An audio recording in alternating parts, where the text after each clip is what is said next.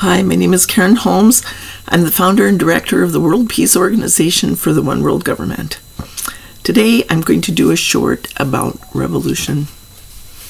On September 18th, Donald Trump, the chatter is going around that there's going to be another insurgency, another day just like January 6th. And this is going to bring together a bunch of all of Donald Trump's 74 million supporters, and they're going to have a revolution. They're going to go to the Capitol again, and this time they're going to possibly finish what they started. So today I wanted to talk about let's say the three levels of revolution. Let's say that there is no revolution going on in the middle idea, the existing structure. There's always evolution based on the idea of everybody moving forward and evolving. So we're talking about three different ideas related to evolution, but we all know that we're evolving along, and that is not a big deal because everybody's doing it. Each generation comes in and is evolving, either up, down, or straight ahead, and the kids these days are basically living in a world that seems to be falling apart, but basically there's still hope for the future. We're dealing with all these existential threats, but all that's doing is bringing people together to solve problems. Okay, so I'm going to talk about two different ideas about revolution, and we know that we watched the insurgency on January 6th. We're talking about September 18th and the next trip, and we have an idea that things could get very, very bad around the country, that if 74 million people in the United States are still supporting Donald Trump and believe in his perspective, his interpretation of what's going on in the world, basically from their perspective, they believe that they're doing the right thing. And from everybody else's perspective, they can't understand how they ever got to that idea. I'll go into the idea of how we got into that mess in this idea, but I'm going to, the application of, not in this idea, but in the application of that is our first government proposal. Okay, we'll talk about, go that in much greater depth in a future video. Right now we're talking about revolution, and we're going to focus on that idea, and I'm going to explain to you how there is a revolution going on, and it doesn't have anything to do with Donald Trump. Okay, and this, I'm going to just address the overview idea. When the Iraq War started, George W. Bush perpetrated a preemptive strike on Iraq, and it separated the people. We all are experiencing this schism, the idea. This is called Armageddon. This time period is called Armageddon, and it separated the people into four groups. Let's say that there were a bunch of peace protesters who were protesting the preemptive strike, the invasion of Iraq. They were standing on certain principles, that the Iraqi people were a sovereign nation, that there were no weapons of mass destruction. Not long before that occurred, the Senate had announced that the sanctions had prevented Saddam Hussein from they were working, that they had prevented Saddam Hussein from having weapons of mass destruction. Hans Blix had been, when George Bush announced his intent to do that, the UN weapons inspector, Hans Blix had gone in and he was inspecting. He hadn't found any weapons of mass destruction. So what happened was people started to think of it as an illegal war, that we didn't have the right to go in and do that in Iraq. Now, those of you who are very young, you're probably aware that it already was an illegal war, but you've been exposed to a lot of rhetoric from the adults who basically were willing to fight. The illusion that Donald Trump is weaving was actually started out with George W. Bush. We just pulled out of Afghanistan. That was supposed to be a retaliation for 9/11, when the World Trade Center and the Pentagon, and there was supposed to be a flight that was supposed to attack the Capitol. That was blocked. The Pentagon was hit by a plane, and also the World Trade Center went down. So now we're looking at this idea of revolution. When that happened, when it separated the people into four groups, let's say that there was an evolution to the revolution. Okay, that's a word that we're going to explain in my books and the government proposals and that thing. So, but I'm going to talk about the revolution. The idea of the revolution, I am calling for an evolution to the revolution. I'm talking about evolution to the revolution. And what that is, that idea, I believe, has been woven into an illusion to call for revolution. Okay. The evolution to the revolution is talking about the schism that happened. And the evolution to the revolution is like a change that has occurred. People are standing on the principles. So let's say that you have an example of this is like a caucus. Evolution to the revolution is like a caucus in how certain states hold their elections, nominations, their primaries. They say they have four different people, and then one gets kicked out and the other ones, they go over. Same kind of idea. You have the people who stand on the principles, the people who when they stand on the principles, this is how Armageddon works. We're in the end times. They're talking about the end of democracy. They're talking about this, but it's the end of a cycle. So are we going to, if this is the end of the cycle of our democracy, is it the end of the cycle and the beginning of a new cycle, or is it the end of democracy itself? If it's the end of democracy, we're watching Donald Trump turn over elections. We're watching him take back, unraveling the Constitution, rewriting the Constitution. Is the Constitution going to stand and then be taken on to the creation of a new level, a new cycle, or is it going to be collapse? So we're facing these three ideas. Is it going to go up and to become the Constitution going to become the basis for an international government, a new cycle that's going to last and carry on? Is it going to stand and then be the basis for this? Because revolutions are happening all over the world. Okay, if we can avoid a revolution and go on and to create it, we are demonstrating to the rest of the world that our Constitution will stand. Okay, it's like the flag still standing when the Star-Spangled Banner, the basis of the Star-Spangled Banner. Now, if it goes down into Donald Trump's version of revolution, we're looking at the end of democracy. If it goes straight ahead with Joe Biden, if he can't solve the problems, then he's also going to people are going to be rebelling and walking away from him, and they're going to have to figure out what to do about that. But if we are taking our Constitution to evolution of the revolution, what will happen is, just like the first part of our American Revolution, we're going to be building to create our Constitution, but we're taking the idea to the next level. At the beginning of the cycle was when our founding fathers did that. They debated the idea. They talked about it. They had an evolution to the revolution.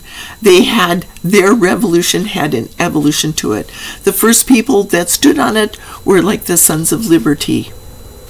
They were the people like John Adams, Sam Adams, Patrick Henry, the people who were the people who recognized that there was a dark cloud on the horizon, that England was not going to talk.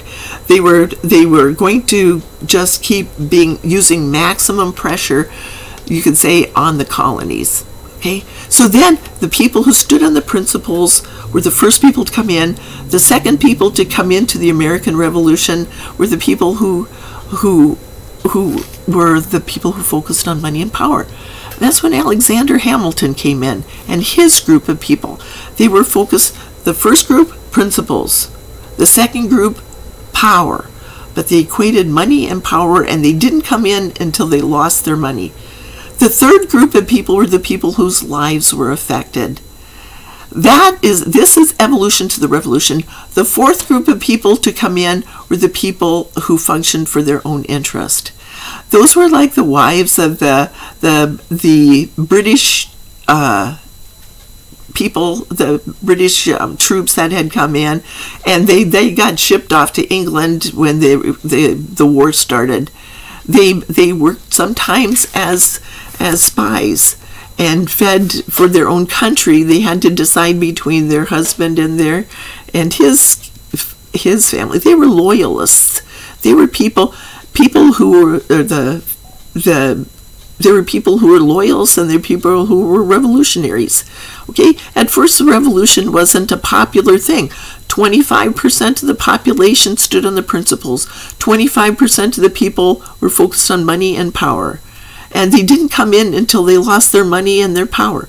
The third group of people were the people whose lives were affected. They were like the farmers who had to billet the troops, or they had to give up and leave their farms to their wives and their children, young children, to run when they went off to war. There were then the last people functioned for their own interests. That was the revolution. The evolution to the revolution. The revolution is not just standing up and saying, we're going to take over the country because we don't like how the country is being run. That is not a revolution. Our American Revolution is going to teach us about revolution. Okay?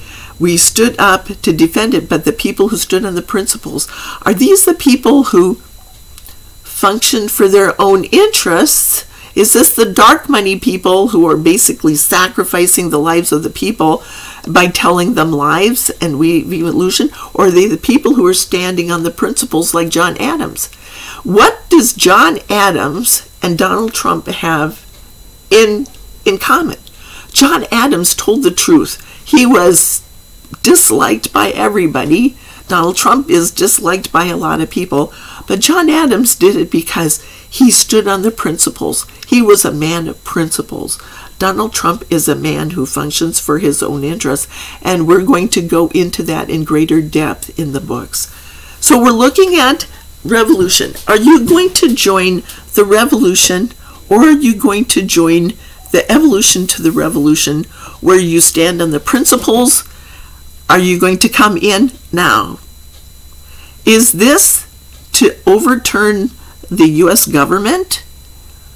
To make Donald Trump president for life? He wants 5 terms in office. Okay, are we going to dismantle the Constitution? Or are we going to debate this idea of the international government and understand that 25% of the population, because the schism happened all over the world as a result of the Iraq War, 25% of the population are standing on the principles. 25% of the global population are focused on money and power. 25% are focused on their lives. 25% are focused on their own interests. That's dark money. That's special interest groups that are functioning behind the scenes, weaving an illusion. Those are the people who basically want to control the world by taking away other people's rights. So we have to look at revolution based on evolution to the revolution, like our founding fathers did, the end of the cycle, the beginning of the cycle, 245, 250 year cycle, okay, and then the beginning of the new cycle, where we're taking the Constitution to the next level. Will the Constitution stand, or is it going to be overturned? If Donald Trump manages to take control of all the state legislatures, will it be a point where the state legislatures with all of those red states as opposed to the blue states, will they stand? Will the state legislatures stand? So the power is shifting from the federal government. Donald Trump has taken a lot of control of that red map based on the state legislatures and the Article 5 Amendment Convention. There has always been a fear of an Article 5 Amendment Convention being a runaway convention. Are we facing our fears now? Are we going to stand up and do this to protect our country, to defend the Constitution, or we are going to amend it legally to open this debate? 7 years where our organization is calling for an Article 5 Amendment Convention. Is it going to be, that's the next person to come in? My organization, as it stands right now, cannot lobby. We cannot start a grassroots movement. We cannot do this. I have to take it and separate it out to the next person who has the power to do that. And basically, there's a lot of resistance to this idea right now from the people who function for their own interests. So I'm dealing with revolution in the organization, but there's also an evolution to the revolution. The people who stand on the principles. Are we standing up to defend the Constitution, or are we starting to undermine it? Okay, that's where it stands. Will the Constitution stand? All right.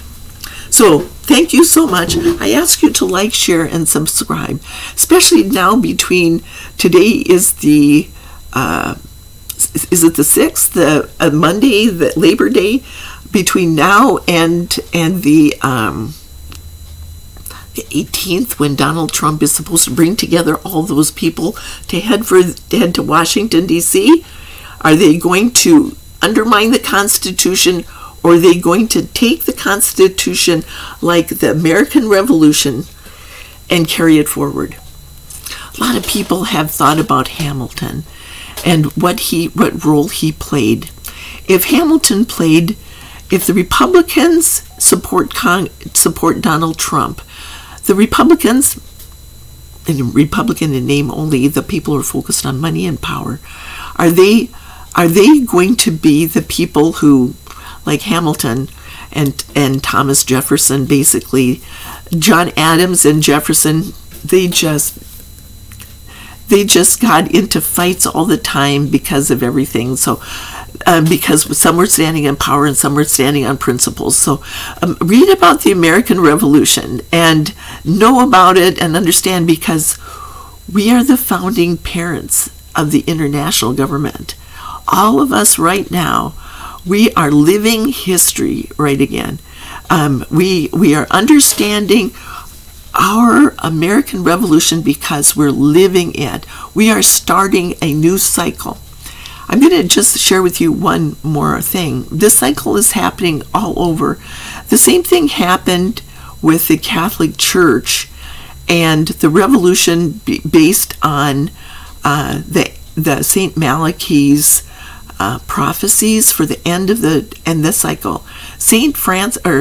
Pope Francis is actually the first pope of the new cycle. So who's going to be the first president of the international government? We're going to be working on that for the next 7-8 years, depending on when somebody comes in and as part of my organization, my framework, and we're going to open the debate on that. So I'd like you to like, share, and subscribe, but most of all, comment and share with other people and join the debate, because we're debating the beginning. We're the new founding parents. We are the Federalist Papers. We are the people who are all of us right now in America, because we understand how our American Revolution works better than anybody else. We are liking and sharing and subscribing because we are part of history. And the same thing is going to happen when we go back to Oxford and Stonehenge, and we're going to be part of the history of Stonehenge. We are living history right now. Okay, so like, share, and subscribe. So thank you.